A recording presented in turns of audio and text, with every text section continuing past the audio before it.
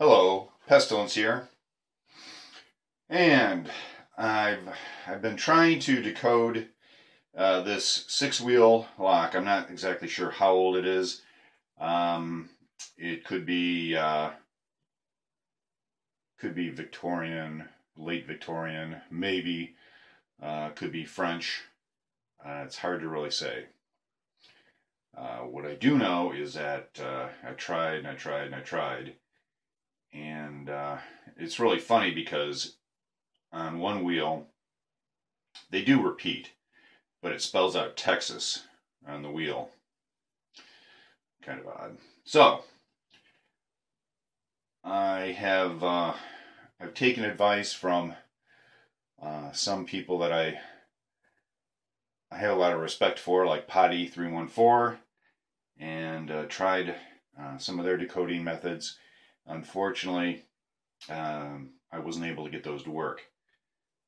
I could get maybe the first two wheels, and then I couldn't put enough pressure on it to get the other wheels to do anything, to bind. What I had done in the past that didn't get me anywhere was to take, I don't know if you can actually see this, I took a tie, like from a baggie, and I stripped it off down to the bare metal because there's really very, very little room in between the wheels. And I put a little hook on it.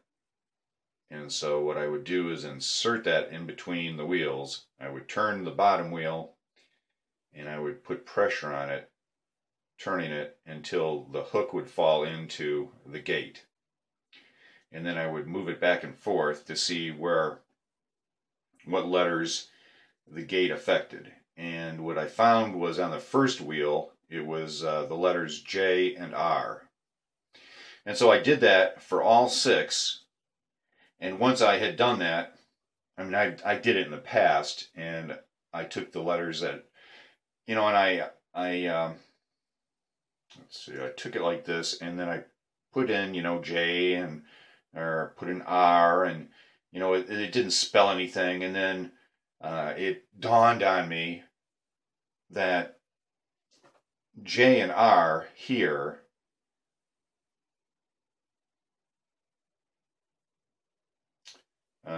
that's not where the gate is, that the gate would be opposite them, which is what I found out. For some reason, the gate is opposite the letters where I thought I found the gate. Anyway, I did that for all six, and then I counted an equal number from each letter going in the opposite direction, and the common letter that it came to, I put it down. Stop it. And what it spelled out was Smanda. And I said, what? Smanda? That doesn't make any sense. So I had S-M-A